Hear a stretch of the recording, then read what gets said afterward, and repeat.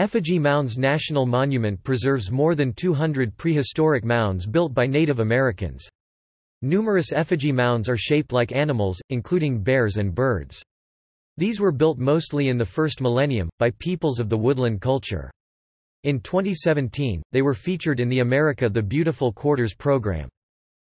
The monument is located primarily in Allamakee County, Iowa, with a small part in Clayton County, Iowa, in the Midwestern United States. The park's visitor center is located in Harpers Ferry, Iowa, just north of Marquette.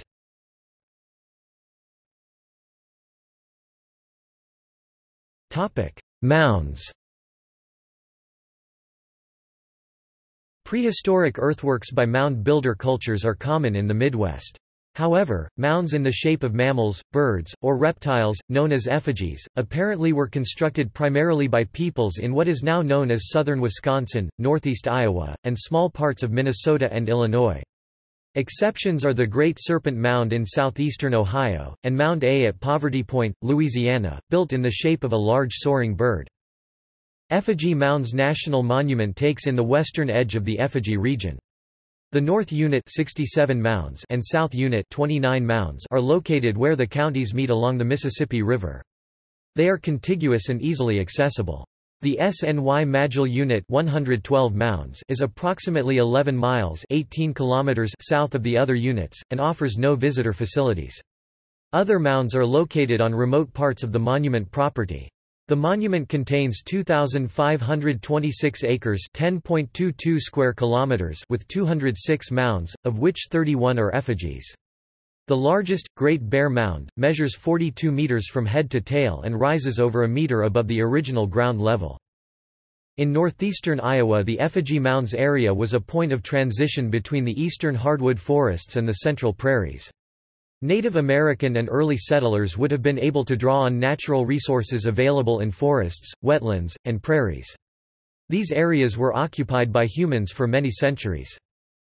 Effigy Mounds is adjacent to the Upper Mississippi River National Wildlife and Fish Refuge, the Driftless Area National Wildlife Refuge, the Yellow River State Forest, and a short distance to the south, Pikes Peak State Park.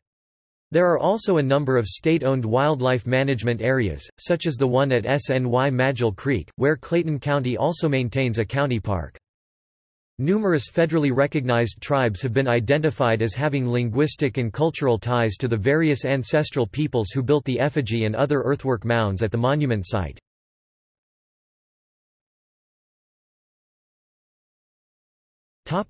Tribes associated with the mounds.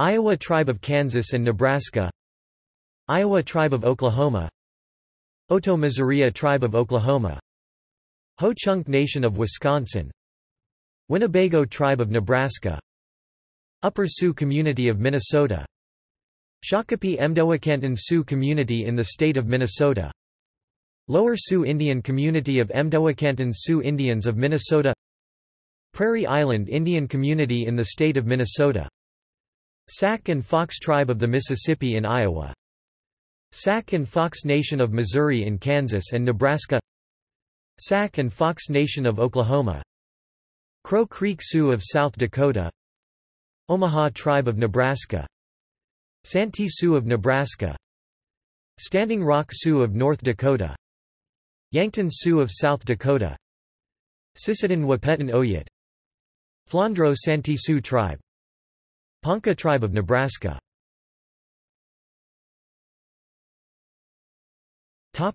Public access. The visitor center, located at the park entrance, contains museum exhibits highlighting archaeological and natural specimens, an auditorium, and book sales outlet. The park has 14 miles of hiking trails. No paved public automobile access roads exist in the park. Rangers give guided hikes and prehistoric tool demonstrations that are scheduled and advertised, mid-June through Labor Day weekend. Educational programs are presented on and off-site by appointment. Natural features in the monument include forests, tallgrass prairies, wetlands and rivers. There are no lodging or camping facilities in the park. Excellent camping is available at nearby Pikes Peak State Park and Yellow River State Forest in Iowa. There is also Wyalusing State Park in Wisconsin. Various primitive campgrounds exist in the area as well. The national monument is quite close to the town of Marquette, Iowa, and is just across the Mississippi River from the city of Prairie du Chien, Wisconsin, where ample motel and gambling boat facilities exist. Effigy Mounds was proclaimed a national monument on October 25, 1949. Charles R. Keyes, head of the Iowa Archaeological Survey, and Ellison Orr, chief field supervisor for the Iowa Archaeological Survey, worked to survey and map the area, and to establish its significance for preservation.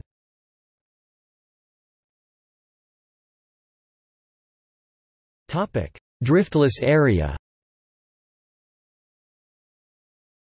The Effigy Mounds National Monument is noted for being in the Driftless Area, an area of North America which escaped glaciation during the last ice age. The adjacent Driftless Area National Wildlife Refuge takes its name from this region. The Park Service writes that patchy remnants of pre-Illinoian glacial drift more than 500,000 years old recently have been discovered in the area. Unlike the rest of Iowa, the Paleozoic plateau was bypassed by the last of the Pleistocene glaciers, the Wisconsin, allowing the region's fast-cutting streams to expose and carve out deep channels in the bedrock-dominated terrain. The area is characterized by thin loess soil cover, isolated patches of glacial drift, deeply entrenched river valleys, and karst sinkholes, caves, and springs topography.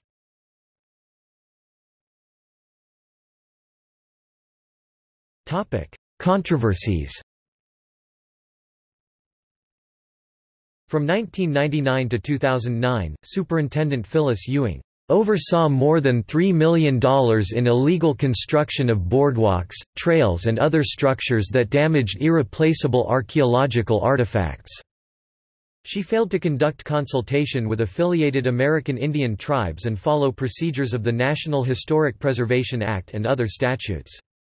The Park Service conducted an internal investigation, finding numerous violations but no intent to damage the park. In July 2016, Thomas Munson, superintendent for 20 years of the Effigy Mounds National Monument, was sentenced after pleading guilty to stealing bones in 1990 of 40 ancient Native Americans, who lived between 700 and 2,500 years ago, from the holdings of the museum at the site. The remains had been excavated along with artifacts from burial mounds at the park. Munson was apparently trying to evade the proposed provisions of the Native American Graves Protection and Repatriation Act (NAGPRA), which was passed by Congress that year. The act provides for artifacts and bones to be returned or repatriated by governmental agencies and other institutions to tribes who are affiliated with the peoples who buried the items. Tracing the bones could have demonstrated a link to the affiliated tribes and required return of both the remains and related artifacts from grave goods. Without that evidence, most of the artifacts have been retained by the Park Museum. The government conducted a 5-year investigation through the U.S. Attorney's Office, following questions raised in 2011 by Iowa Tribe of Kansas and Nebraska member Pat Murphy. As tribal representative under NAGPRA to receive remains and funerary objects for repatriation and reburial, he had requested an inventory from the National Monument of all remains and goods, which they could not provide. This began the inquiry. Murphy has praised the work of the U.S. Attorney's Office and others in this case. Munson was sentenced to a year of home detention, 10 weekends in jail, and paying $108,905 in restitution for the damage he caused to the bones and a $3,000 fine. Munson had retired from the National Park Service in 1994. Jim Nepstad, who was appointed superintendent at the monument in 2011, is working to restore those disturbed areas of the park. He is also working to rebuild the Park Service's standing with area residents and members of the site's affiliated American Indian tribes.